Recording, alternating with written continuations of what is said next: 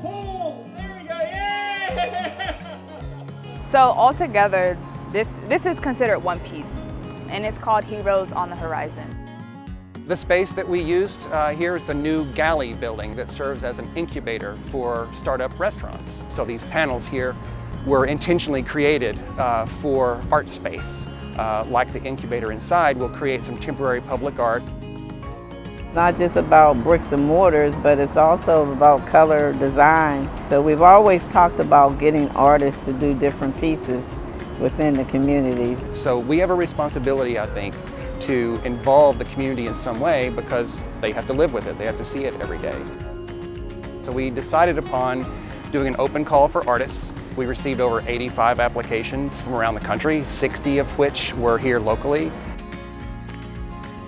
Well, Janel, she was a standout from the beginning. She just checked all the boxes. There was a heavy emphasis on the community engagement piece, and I consider myself a community artist. I really thought it was a great opportunity to kind of bridge the gap between the history of Larmer and what is now coming forth for the future of Bakery Square, especially through Black and Brown students who were at the two schools in the residency. I love working with youth and children, showing them that art is a viable path. The kids in the residency program helped me conceptualize. I did not have a preconceived notion of what I wanted this project to be as far as the visual elements before I worked with these students. I asked the second graders a place they feel safe, a place they have fun, and 3 things or people they love in their community. They told me things like their family and their school, their classroom, their teachers, parks, being outside, plants, a lot of really amazing things. The older kids, if you were a superhero, what superpowers would you have to protect your community and the things in it? They said things like art and music and singing.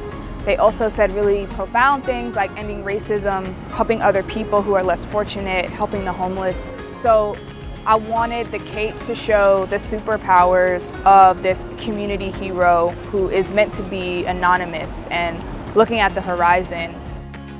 The way that Janel was able to incorporate those workshops into the inspiration behind the mural and then have the kids out here at the unveiling to sort of see the product of their work was priceless. This was a great opportunity for our elementary students to be able to participate in a major project like this. Whoever thought that our kids would produce a sign that says art, music, ending racism, and helping others? That's a strong statement, and those came from children.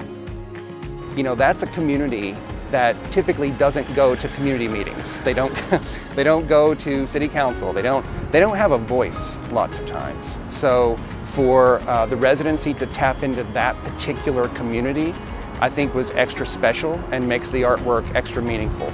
You got to learn by the kids and hear what they have to say and follow their lead.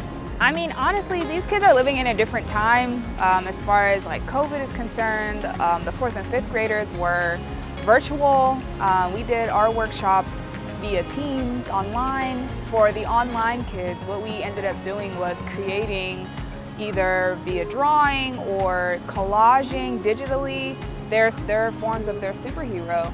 So I thought it was really cool that, you know, they're advanced enough and creative enough to use technology to create this artwork.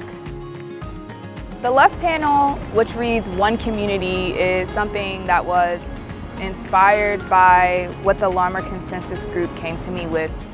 You know, Larmer and Bakery Square are not 2 different Larmers. It is one community. And that's what, you know, Walnut Capital is trying to convey by being a community partner through this public art project.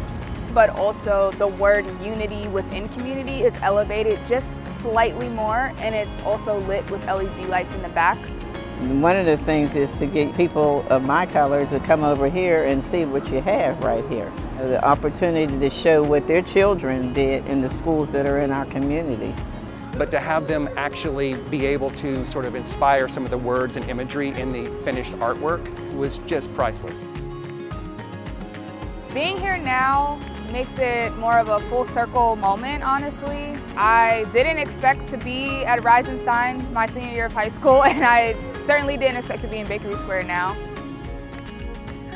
We just could not have done any better with her, and you don't get that every day.